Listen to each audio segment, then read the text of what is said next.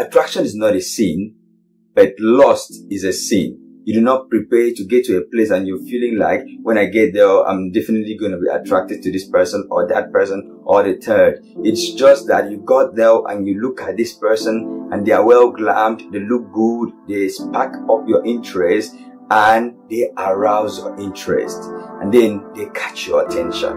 So now you feel like you are attracted to them. Now, is that a sin?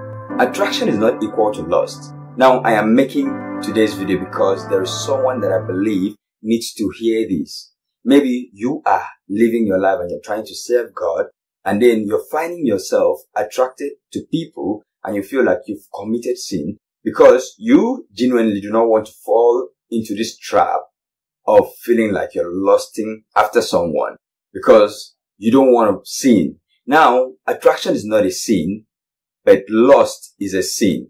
So attraction and lust, as much as they look related, they are distinct. They are distinct concepts from each other. That is what I want to speak about in today's video. I am Uwem, Akpan. This is my YouTube channel. If you want to continue watching this video, stay on. And if you are yet to subscribe to my channel, I would like you to hit the subscribe button. Now, the way I see attraction is kind of like someone that sneezes. You get around a certain area, maybe your allergy is packed up and then you get to sneeze. You didn't plan to sneeze. Now, that is how attraction is, the way I see it, because it is not planned. You do not prepare to get to a place and you're feeling like, when I get there, I'm definitely going to be attracted to this person or that person or the third. It's just that you got there and you look at this person and they are well glammed, they look good, they spark up your interest and they arouse your interest. And then they catch your attention.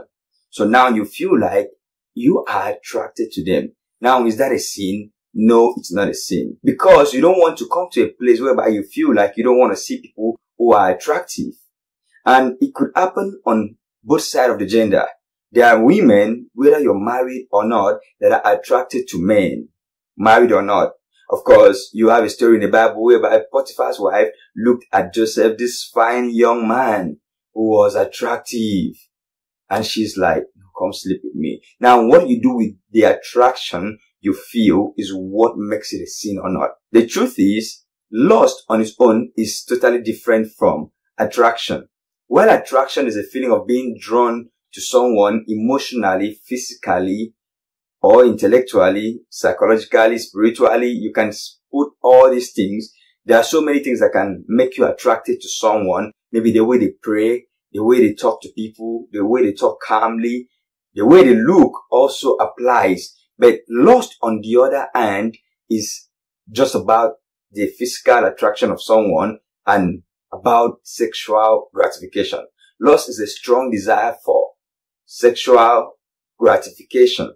Like you just look at this person and all you look at about them is their body and you objectify their body.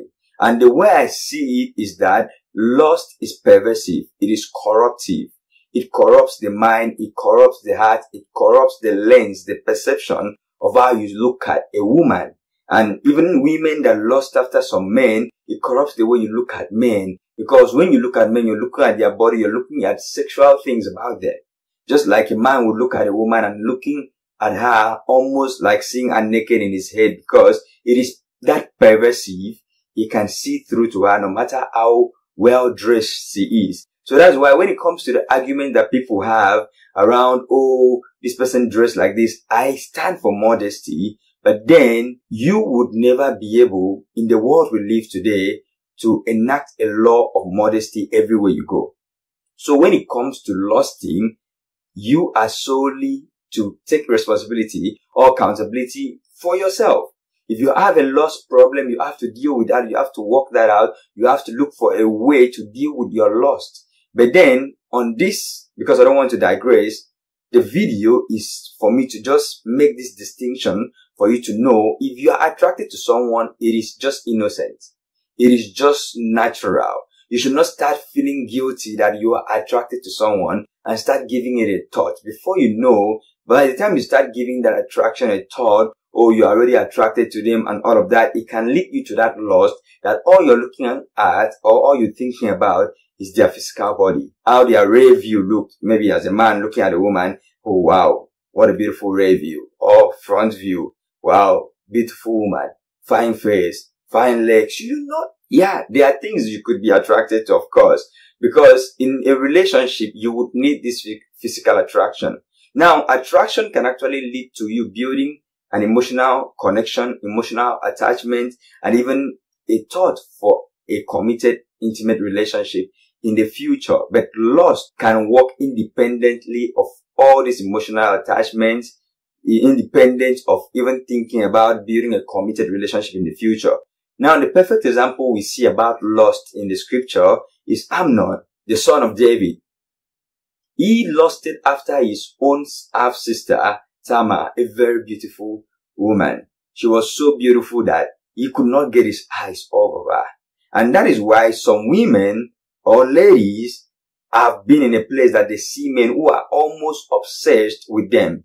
And they are pursuing them like, sometimes it could feel good because like the attention they give you could feel good, but then it can't be healthy. Because all this person is coming and pursuing you for is to get your body, is craving to have sex with you. And now that is the point to note, and that is what to beware of when this person is coming at you, lusting after you. Now let me read this scripture so that I can finalize this. I didn't want to make this a long video. I only just wanted to put this distinction so that if you are feeling attraction for someone, it shouldn't be something that you start condemning yourself. It should be something that comes as a signal that you know, if I'm attracted to this person, what am I attracted to about them? If it's just physical, then you have to check yourself and withdraw. It doesn't mean you avoid the person. You can compliment someone. If someone is attracted to you, compliment them and let it leave your head. Let them know that you've seen, oh, you look good, you look beautiful, and all of that. That is as simple as that. You look handsome for a lady, compliment him and let it leave your head. Don't stay in that place of contemplation. Wow. Now you're allowing your imagination to create scenes of you almost like lusting or seeing the person naked in your head. Scripture says in Matthew, Jesus was talking about adultery, and he said, you have heard the commandment that says you must not commit adultery. But I say, anyone who even looks at a woman with lust has already committed adultery with her in his heart. The whole thing, Jesus took the law higher. He said, you think adultery is about getting on bed with someone? Maybe us as Christians, you feel like, I've never slept with anybody. Physically, you've not committed the act. I'm a virgin. I'm a this, I'm a that. When he says, let's take this up. When you are here in your head, lusting, you've already committed adultery. And this can speak to masturbation. When you are here in your head, creating scenes and masturbating, you've already committed adultery. When you're all up in your head, watching pornography and imagining people that you love, that you see, and lusting after them, you've already committed adultery. So now, it now goes beyond you just feeling like, oh, I'm not sleeping with someone physically. I've never had sexual intercourse with anybody. Now, I would love to do a video about sexual purity, which if you would love to watch that video, drop a comment on this particular video and let me know. So I will do that on my next video. But if this video is productive, let me know also. It is a pleasure to have you watch today's video. Now, my last thought on this is, if you feel attracted to someone, now it is your responsibility to take control of your thoughts and not let your thoughts control you. It is your responsibility to know if it means for you to withdraw from this person, then you get to withdraw. But if someone is attracted to you, that is not your problem. It is actually the person's problem, as much as you're not to lead anybody on or take advantage of anybody that is attracted to you, be you a woman or a man, a lady or a guy, a Christian guy.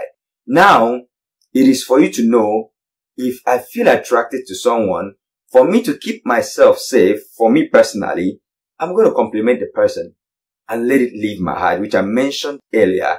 Secondly, once I feel attracted to someone, I have to remind myself that it is natural. Look, someone who looks attractive, then I'm attracted, they arouse my interest. That's cool. And then I have to know that attraction, I can be attracted to someone for diverse reasons. For how they speak, soft speaking, how they look, and how intelligent they are when you speak with them, the wisdom that comes out of their mouth can be so attractive. And on that part, when it comes to someone you get into relationship with, that is where it can lead you to emotional attachment. Even with your friendship, you need the attraction, because there's something that attracted you to all the friends around you. Whether it's the way they act, whether it's the way they speak, whether it's the wisdom, but there has to be something of value that made the friendship stand. So, but on the natural side of it, attraction is not equal to lust. There are two distinct concepts. And I hope that you get that in today's video. Thank you for watching. It is a pleasure to have you watch. See you in my next YouTube video.